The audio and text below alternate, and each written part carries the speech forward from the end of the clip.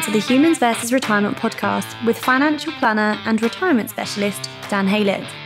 In this podcast, Dan explores ways to help you overcome the behavioural, emotional and financial challenges of life after work. Join Dan for the journey where he will explore how our wonderful human brain will naturally fight against what it takes to live a happy, healthy and wealthy retirement. Dan will draw on years of expertise, experience and expert guests to solve the behavioural, emotional and financial challenges of life after work. Now, on to the show.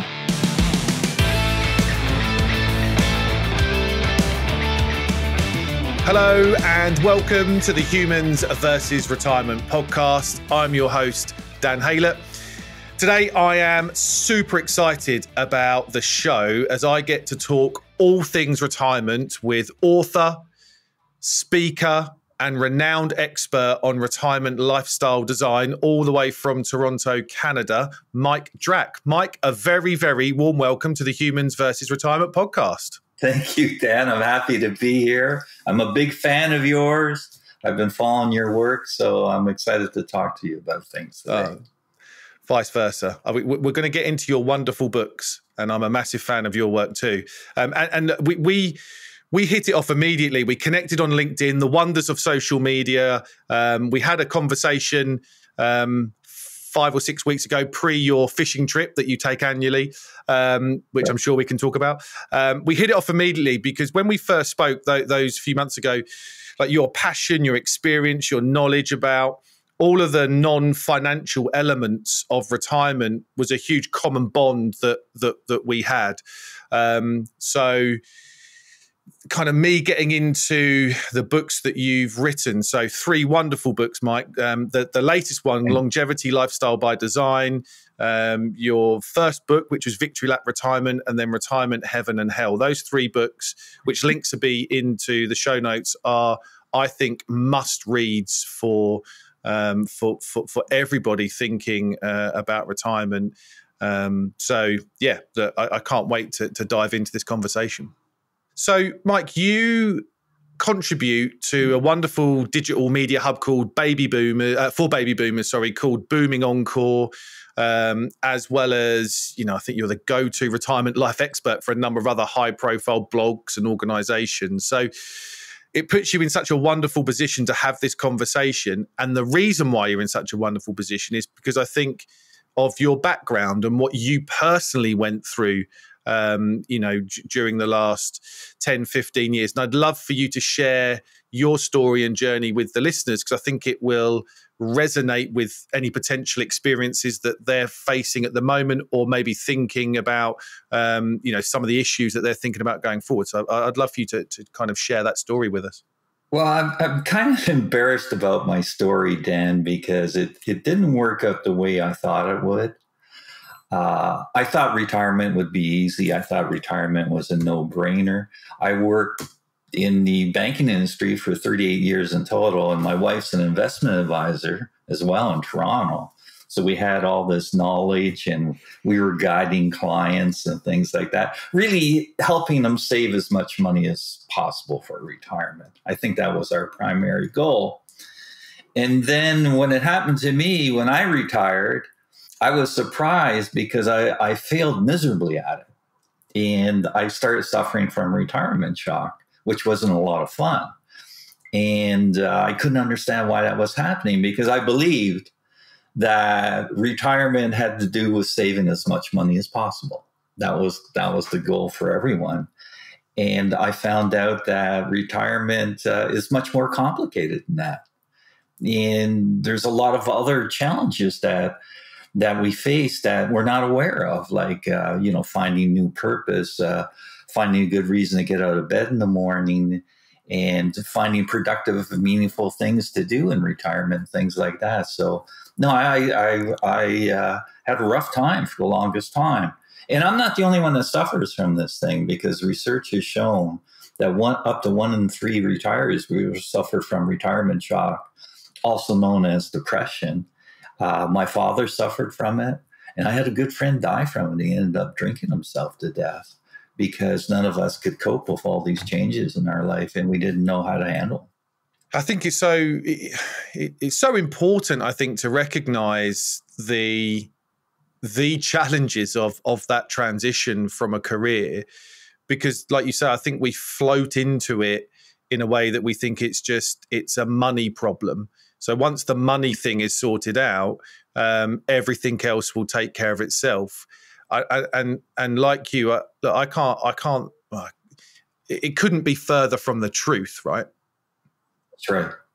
Yeah, and that was the thing I woke up to finally, and I said, "Wow, like whoever thought?" It's so much more complicated. It's not just something you can fall into and expect to have a happy retirement because you happen to have a lot of money. It's so much more involved with that. And there's another key areas that you have to address. And I learned from that. But I had no idea about it before. And it was the weirdest thing because I really wanted to leave my work. I reached a point where I was stressed out. I was working a lot of hours. And I said I had enough and I got to get out of here. And so I was happy to retire. I thought, geez, it's going to be a wonderful thing, but it was anything but. And within a few months, I found myself in retirement hell, and it wasn't a lot of fun being there. And what really bothered me was that no one could understand what I was going through. Like my wife, she's pretty sharp. She didn't understand it. And none of my friends could understand it because everyone automatically thinks, well, how can Mike be unhappy because he doesn't have to work anymore? And the reason I was unhappy, was because I wasn't working anymore. So that was one thing that I really woke up to, and I finally figured out what was causing it. We can go through that if you like. Yeah. What was the first book, Mike, that you wrote? The first one was Victory Lap Retirement, and it was written as I was trying to figure out this thing I was experiencing and how I could come up with solutions that would work for me. And that went on to Retirement Heaven or Hell. I got into the real meat of it, what was bothering me, and what I needed to do to recover from that and transition to a successful retirement. So it was all based on my feelings and experiences and what I found out over time. I read every retirement book I could get my hands on during that period. And I was really disappointed because, Dan, 99% of them only dealt with the money side of retirement. And none of the books, gave me any guidance with, well, this is what you're going to do in retirement. Here's some options for you and things like this. And so there was a noted absence of that. And that's why I struggled too, because there was no good guidance out there available at the time. I think what I really appreciate about what, kind of the journey that you've been on and the experiences that you've shared is your openness in kind of, getting this out into the world for the benefit of everybody. And your last book, the Longevity Lifestyle by Design, not only is that your opinions and some of your learnings, but there's research baked into this now. There's evidence that you've come across having wrote for and spent time with many other retirees and, in your work trying to impact them, which is now shaping this, I think, in a lot more years. You said there's now lots of research around retirement shock. There's lots of research around how losing our identity can kind of, make us fall into those, the stuff behind retirement shock, which you dive into. I'd love to just get your opinion on that specifically. What is your definition of retirement shock? What are some of the signs to look out for people that kind of maybe just retire? And is there ways that we can kind of get thinking slightly differently to help us get out of that? Okay, so the signs to look for if you suspect someone's being impacted by retirement shock is that they'll just spend a lot of time sitting around moping. They'll spend a lot of time sitting in front of the TV, but they can't find anything interesting to watch, even though they might have 500 stations to choose from. People that used to love to do certain things like going out and riding a bike or traveling, and they don't want to do these things anymore. Basically, they just want to sit there, isolate themselves, and feel sorry for themselves and mope. And it's hard to break out of that by yourself. Because no one understands what you're going through. And that's where I spent a lot of time and research to say, okay, what's causing this to happen to me?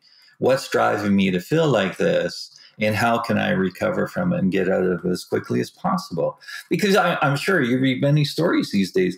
People, retirees actually end up committing suicide because it's so hard for them to kind of dig out of that hole they find themselves in. They don't understand why that is happening to them. They can't understand because they might have a lot of money. They had a great life or a successful career before. And all of a sudden they're sitting there and they're feeling sorry for themselves and they can't understand why. And what is happening is, and I was surprised to learn this, is that we all have these basic fundamental needs. And, their needs for like a need for survival, security, a need for connection, social interaction, a need for growth, a need for giving, a need for structure and routine, a need for variety in our lives. And most of these needs were being satisfied through the work we did before. I never thought about that. And then what happens is when we leave that work behind, we need to find new ways of satisfying these needs of ours, or we're going to be in trouble. And you're going to end up suffering from retirement shock. And the interesting thing is that we're all born with these same needs. The only difference between people is some needs might be stronger than others. But these needs are with us for the duration. So just because you're retired doesn't mean these needs are going to go away. And when you leave work behind, you have to find new ways of satisfying these needs. Or again, you're going to be in trouble and you're going to be miserable. And that's exactly what happened to me. It made so much sense when I finally figured it out. And one of the easiest ways of meeting these needs is by working part-time in retirement. Because you're bringing that structure and you're bringing the social connection, all those things back into your life. But the proviso is, and I keep telling people, is make sure you find part-time work that you love to do. That's interesting, that you have some passion for. And when you do that, life, you take it to a whole new level, and it's just wonderful. And thank God I'm finally there, Dan. You've definitely found your purpose. I think I can hear it in your writing. That I don't read it. I can hear it, if that makes sense. Like, you can hear the passion in the words, definitely.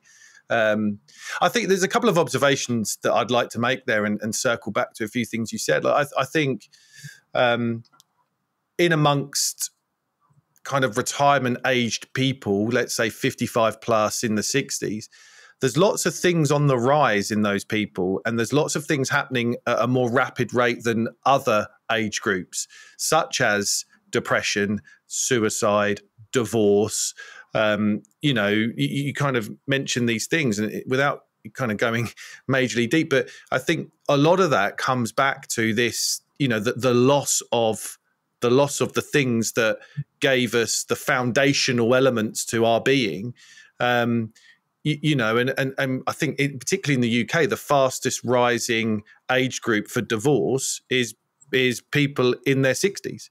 Sure. And I think that, I suppose one of the things I want to kind of come back to is, and I know that you're not a fan of, and for all the absolute right reasons that I agree with, this kind of cliff edge retirement thing. It's stop work one day, on the sofa the next, because that can lead to real issues. So the bit about work, and I think associating work with money, we need to kind of maybe we need to get rid of that association, because if you're financially independent, work doesn't have to pay you, but it can. And so really, how do you think about crafting the process of retirement and starting to think about what you'd want post full-time work in, as you quite delightfully put it, in your second life? How a lot of people kind of wait, they do it 3 months out, but I think that's far too late, right? We need to start crafting this well before that. This takes time, and I suggest 2 to 3 years before you retire, you should start to sit down and go through it and design a retirement lifestyle that will work for you. It's important to understand that not all retirees are the same, and what kind of lifestyle will work for me might not work for you. It has to be customized based on your strongest needs again and your wants. And it takes a lot of work to do it. But once it's done, you have something definite to retire to, something to look forward to. And yeah, life is pretty good. But you mentioned about depression and people and divorce rates and things like that. And what I found interesting was the pandemic taught us a lot about retirement. Absolutely. And the same thing with divorce rates happened during the pandemic, because when restraints were lifted, a lot of couples divorced because they couldn't handle the increased togetherness. Well, guess what happens in retirement? There's a lot of togetherness, and you don't have these jobs anymore. So you're together a lot more, and people have a hard time handling that. And another problem is in the book, we identify different types of retirees based on their strongest needs. So if you're 2 different types of retirees, like one might be comfort oriented. Maybe they just want to hang around the house and take it easy and not travel and, just enjoy a simple life. And your spouse might be someone that wants to, experience new things, travel to different countries, take up new hobbies, maybe Zumba or ballroom dancing, and you don't want any part of it. Well, guess what? You're going to have a problem. And this is something you need to work through. And it happens a lot. And it's just having respect for one another's needs and to say, okay, I understand that. I'll accommodate those, but you have to accommodate my needs too.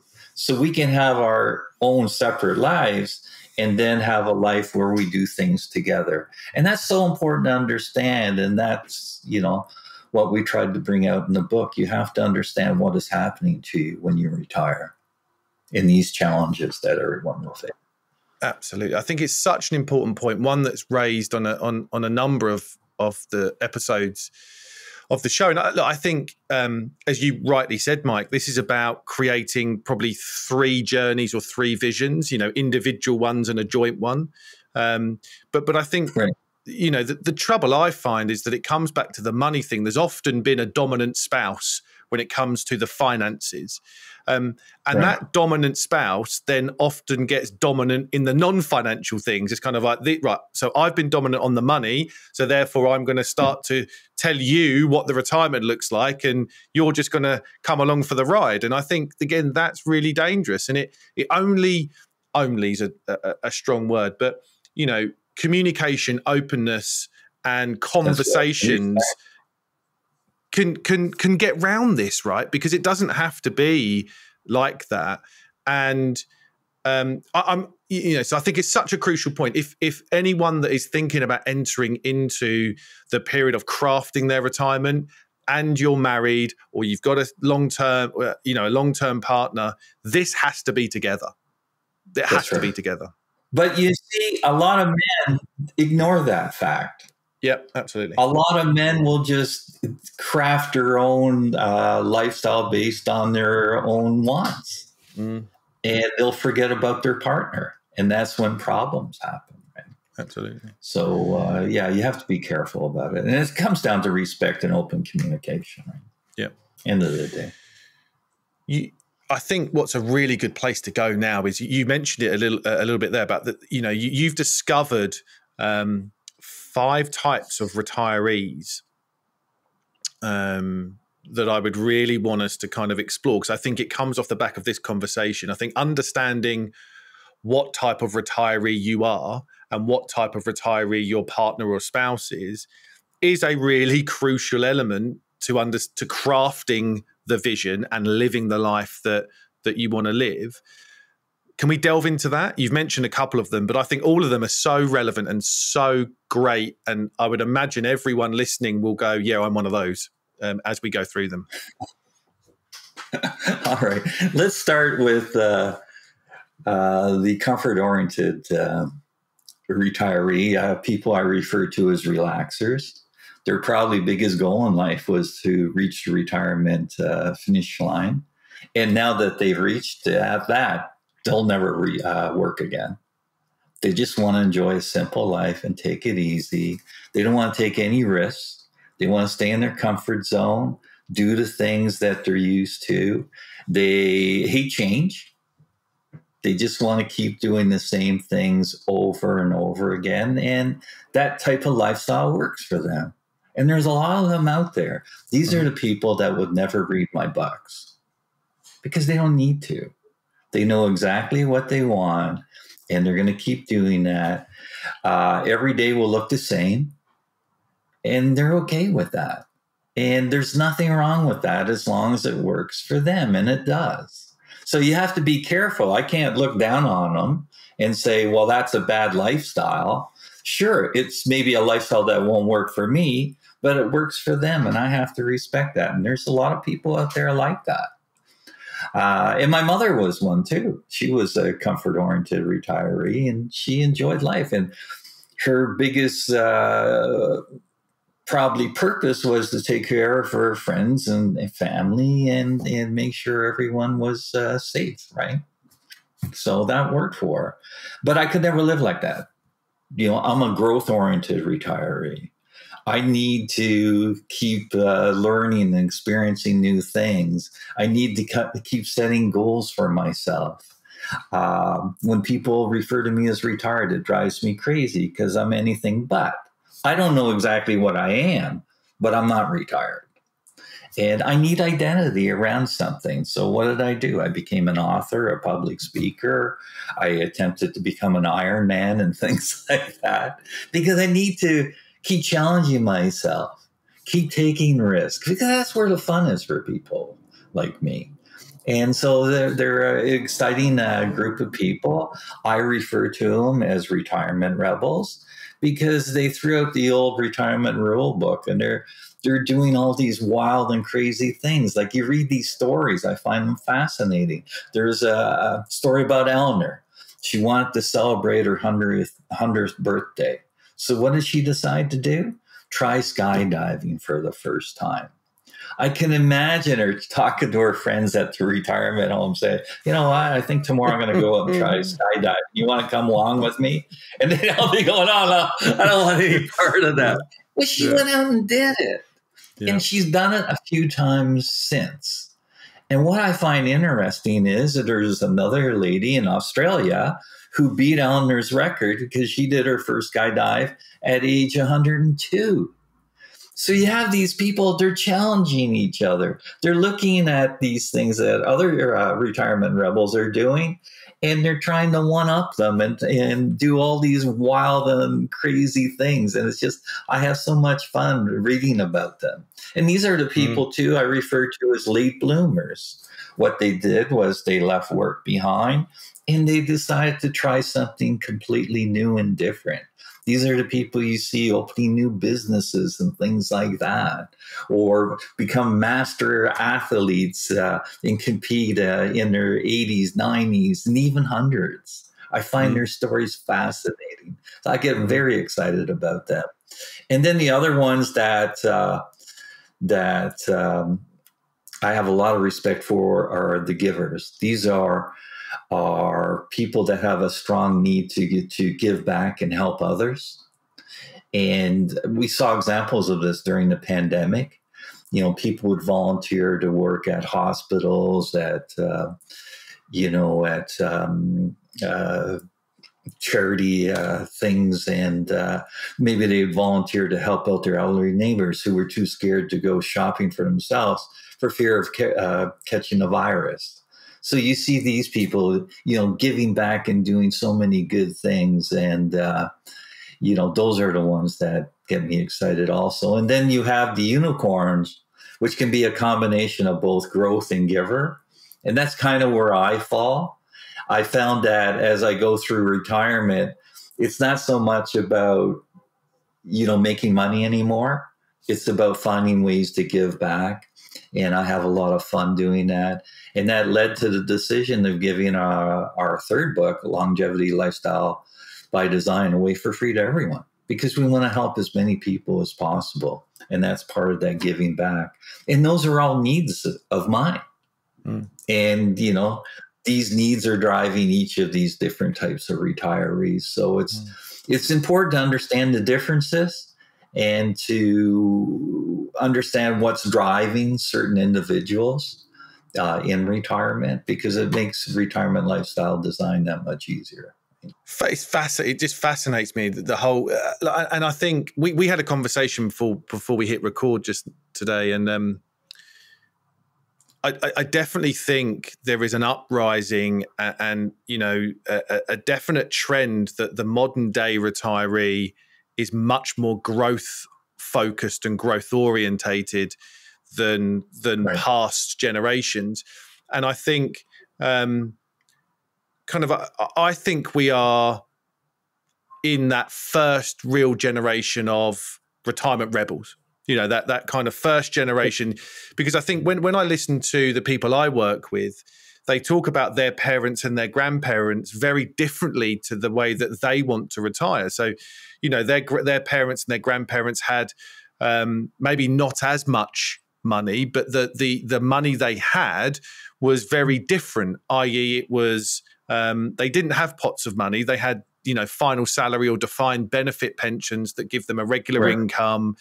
So they designed their life differently. There wasn't the world wasn't as small as it is now for generations past. The traveling and the experiences that you can now do, and how easy the barriers to entry for businesses and creatives and all of that stuff is so small now that I think we need to now really understand how those growth orientated retirees work, how they what their emotions are, how we can start to communicate with them and understand them better, because that's where I think a lot of these people are going to a lot of people that want to retire are going to fit squarely into that camp. Well, yeah, and to me, I got to be careful how I say this. I find those to be the interesting types. Those are the people I want to deal with, because they get me excited and they show me what's possible. The game changer here was longevity. Way back when, people would retire and they wouldn't expect to live that long, and they would adopt this sedentary lifestyle, which was a killer in disguise. And we've woken up to it that we say, okay, we could have 20, 30 plus years to spend in retirement. And that's a lot of time. And what are we going to do to give us purpose? What are we going to do to get us excited and, get us happy and things like that? And these are what the growth oriented people focus on, and saying, hey, life is far from over. It's my turn to have some fun, and I'm going to have fun doing this. And that's when they start breaking the rules. And it's so exciting to see what some of these people are accomplishing. And they're having so much fun doing it. And then again, happy people live longer than unhappy people. That was proven by the famous Nun study. And even from the blue zones, you see all these people that live a long life. They have a strong sense of purpose throughout that life. And many times that purpose includes some form of work. The work might be taking care of the grandkids, like many people did during the pandemic, right? That gave them a strong sense of purpose, and it benefited their kids, right? And I think we're getting back to more of that, which is kind of interesting to see. Absolutely. And I think, what it's definitely changed the game. The longevity thing, it's kind of, as I say, going back to the conversations I have with the people I work with, they're talking about their grandparents, but that was a 5-year retirement. You know, you basically That's worked right. until you couldn't work anymore physically, and then you went and stopped and just declined. And so it's very different now. But also, I think what people are, and I think where the rebelness is coming in is people are now, I think, much more aware of the difference between health span and lifespan. And I think they're going, medicine is keeping us alive longer, which means that, the longevity's there, but we still have our health span to consider, i.e. we need to take advantage whilst we're probably within those first stages of retirement, because although we might be alive longer, we may not be able to do all the things that are in our head when we're in our 80s, notwithstanding that there are people at age 100 doing skydive. So there are, the people are breaking the rules all over the place. But I think in general, I think that's what people are going now. They're going, well, I know I'm living longer. However, I want to do stuff.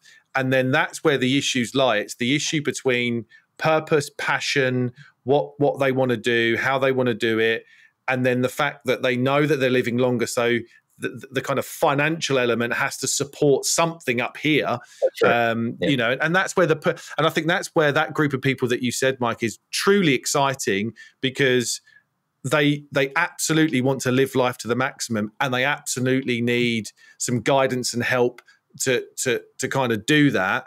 And when they get that guidance and help, and it does change their lives, that's where kind of my eyes light up, and I really kind of see the impact that that we can have on those type of people. No, you made some very good points. And one thing we do focus on is narrowing that gap between health span and lifespan. I think AgeWorks, Ken Dykewald did a study, and they showed the gap in the States is 12.4 years. Mm. So, imagine you have this 12.4 years tacked on the end of your life, where you're going to spend it in poor health and you can't do the things that you love to do. Mm. So what we're doing is we're coaching people to say, okay, wake up.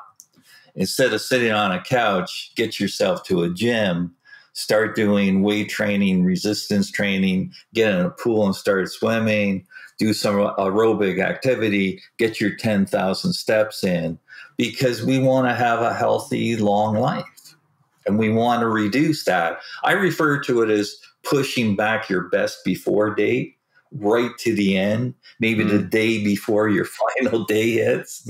That's the goal that we all want. The other thing you picked up was retirement cash flow. Like, if you want to do all these great things, it costs money. And how are we going to generate that kind of money? Well, that's where it makes sense to go back and maybe work part-time to generate some of it. But the thing is, in retirement, you can pick a job that maybe doesn't pay as well as your former job did, because you don't need that much really to get by, in addition to your other retirement assets. So that's where you kind of come up with this lifestyle that will work, and that's sustainable, because you don't want to go through lifestyle decline. You don't want to experience that too. You're pinned down. You can't do these things that you like to do because through a lack of money.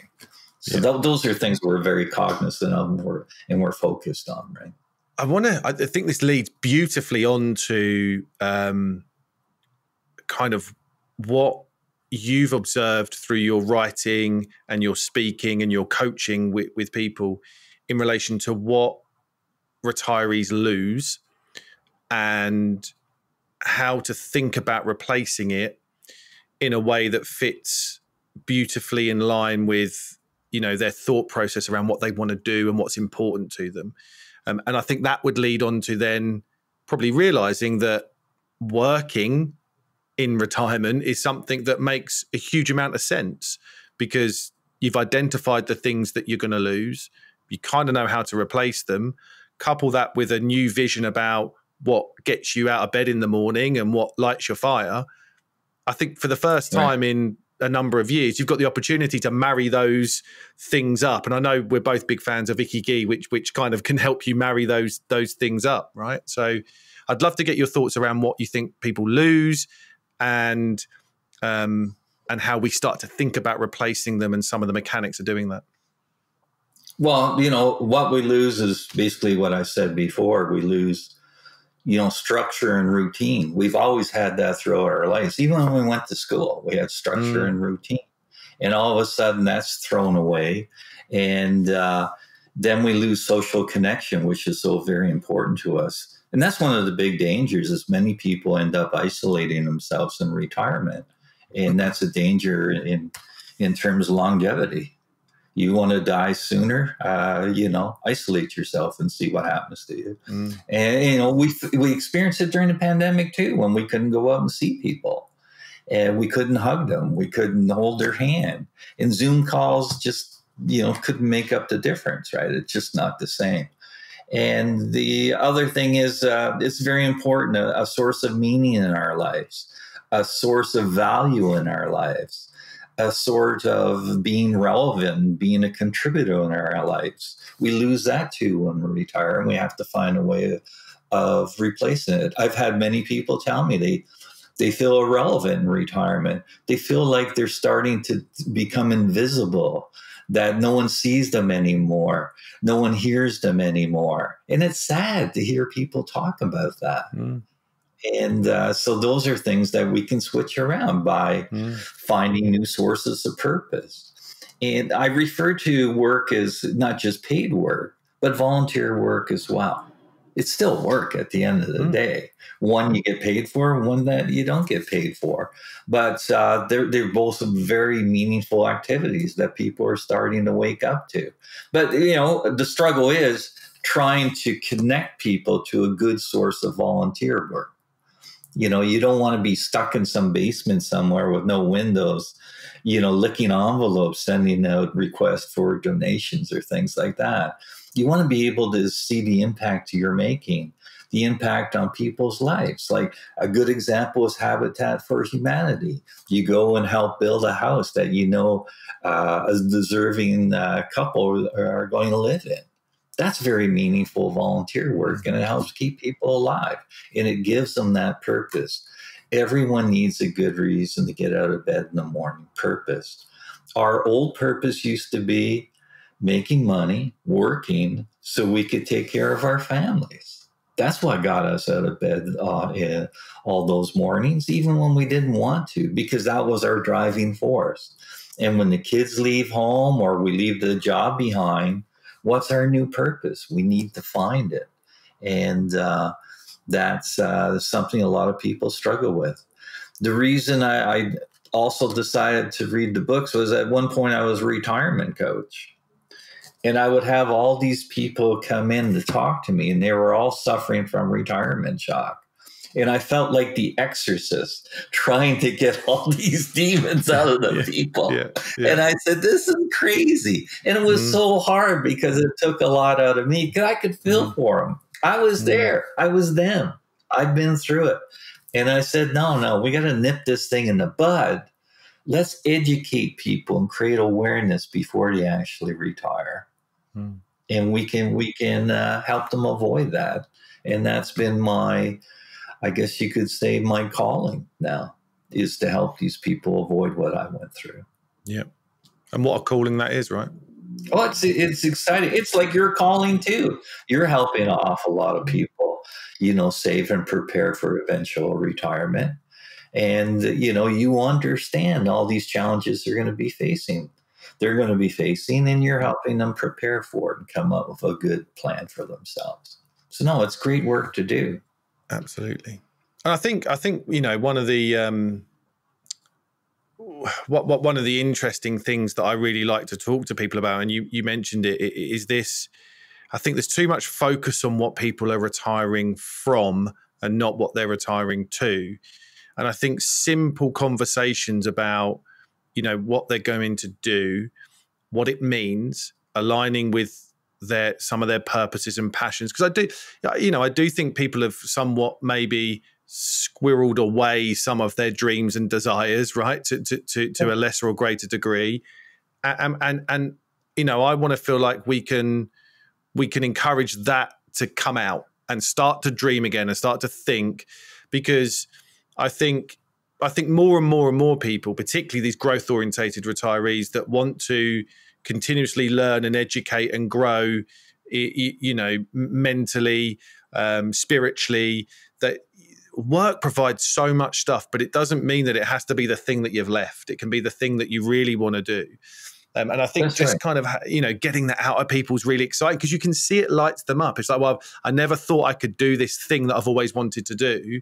But now I feel like I can. And that lights people up. And I think in your book, Mike, you've got a great bit at the back where you've obviously curated and found so much resource for people. And there's not enough, but there's a lot of resource out there. And I think people don't quite understand what's out there. There's, organizations like Men's Shed and, as you said, kind of volunteering organizations. There's wonderful blogs that you're a contributor to. There's better books now that are out there. There's people talking about this stuff. So I think that is a big thing, and the sense that it's coming around is that there's more and more resource for people to tap into and find some of these organizations and resources that will help them through this journey.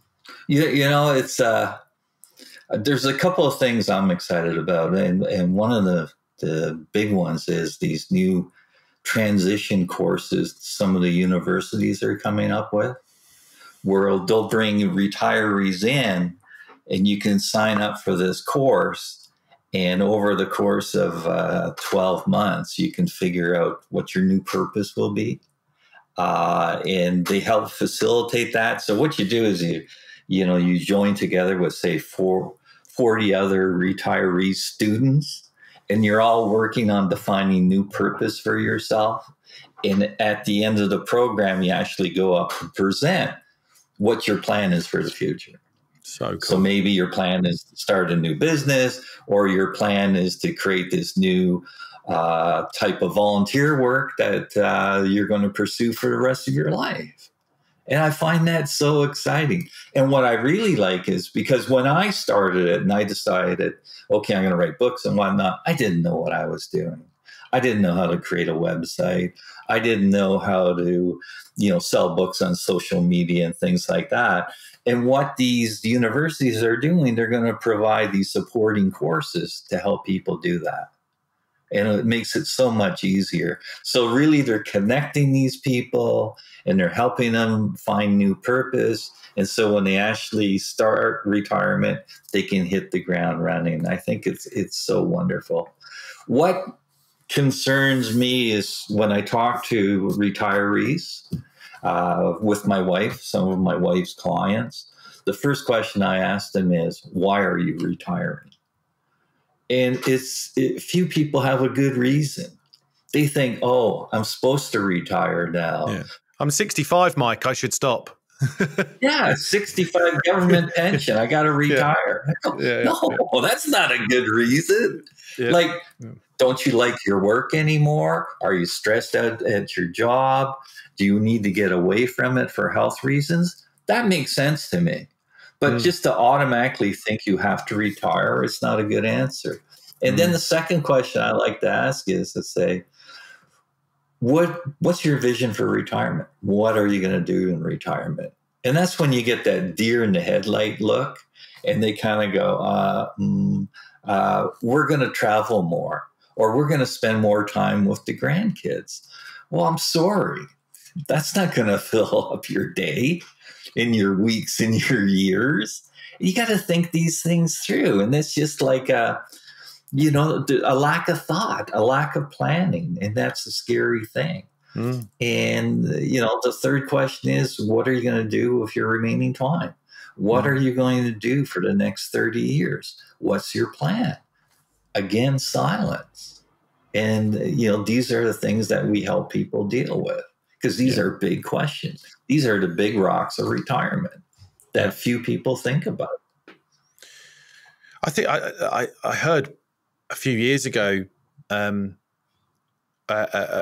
quote, and it just sat with me because I think it's so true. I think most people will spend more time planning a 2-week holiday or vacation than they do spending time planning a 20-year retirement.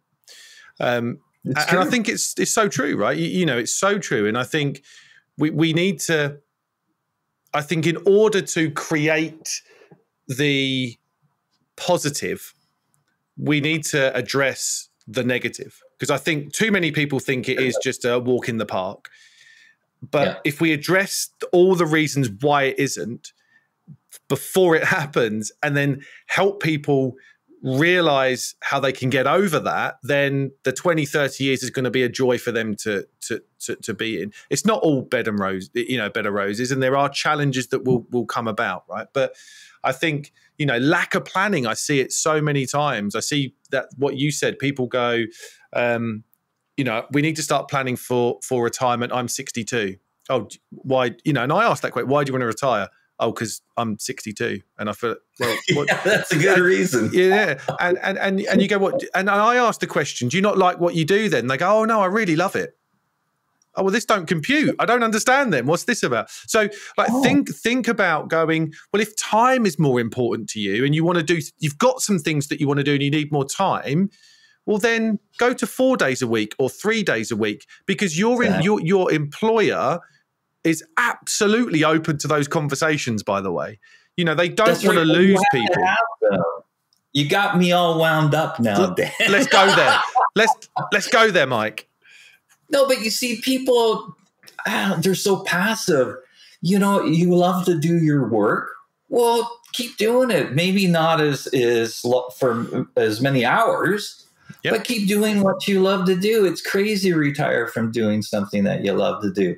But you have to be engaged. You have to be involved. You got to go talk to the employer and say, let's make a deal that works for both of us. So we both win on this deal. And I don't know, people are afraid to have these conversations. I don't understand it. It drives me nuts, because when they have these conversations, they tend to work out. Absolutely. Because it's, like I said, it's a win-win. I'll tell you one story that, is part of what got me doing what I do is I dealt with a lot of small business owners back in commercial banking. And I remember, one person that, was able in his 60s, he sold his business for a lot of money. And he thought, oh, geez, life's going to be wonderful now. I got all this money in the bank. I said, what are your plans for retirement? And he said, I don't know. I'll just kind of figure it out as it goes. And I said, boy, this guy's going to struggle. And he did. And he ended up passing away within a couple of years of retiring. Because what happened is, he spent all his time at work. He didn't have any other activities or hobbies or anything like that. His work was his hobby. His work was his passion and his purpose. That was it. And when he gave up that work, he sold it off, he had nothing to fill it. And then his needs weren't being met and things like that. And things started to fall apart for him, because, that lack of purpose is a killer. And, it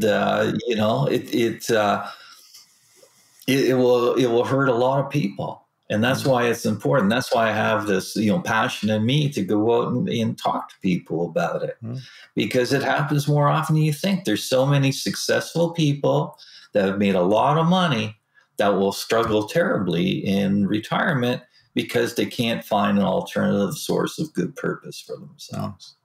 And that's a sad thing to see. And it's through a lack of preparation and awareness again. And this is where I'm looking for the financial planning industry and the investment advisors to educate their clients. This is part of what I do, and I'm hoping to make change. But it's not easy to make change in the financial services industry. And that's why I'm so happy when I see individuals like you, doing the great things you do and helping all these people, because they need a lot of help and guidance. I think one of the things that I try and get across to people is, I work with amazing people that have had long, successful careers, either owned their own business or, had careers that they've, that they've loved and been very successful at. and you've accumulated years of knowledge and wisdom and understanding that you need to continue to give back to the world, right? Whether you mentor young people, whether you go and do consultative work. I think too many people downplay because they feel like, oh, I've got to an age, I can't contribute anymore. Actually, the world needs you more than ever. Your skills are so vital to contributing to society. And also one of the other things I think that, research is out there now that if you as a 65, let's say 60, 65-year-old, hang out with some 20, 25, 30-year-olds, actually that's a really good place to be. You don't have to hang out and socialize with everybody in your age group. Be diverse, socialize with younger people, and therefore those social connections can only make this better and happier. And we love giving back, and we loved it. So I think it's such an important, we need to give, people that are retiring from a career need to give themselves more credit for the things that they've got in their heads, and the ability for them to then use that stuff to give back. Whether you get paid for it or not is irrelevant, but use that stuff to give back, because that can generate some of the purpose that you need. So that is something that my father experienced when he retired. Like I said before, he suffered from retirement shock for the longest time until he went out and found himself a part-time job. And when I found about the type of part-time job he found, I laughed because it was so crazy. He got a part-time job delivering pet food for one of those retail pet food companies.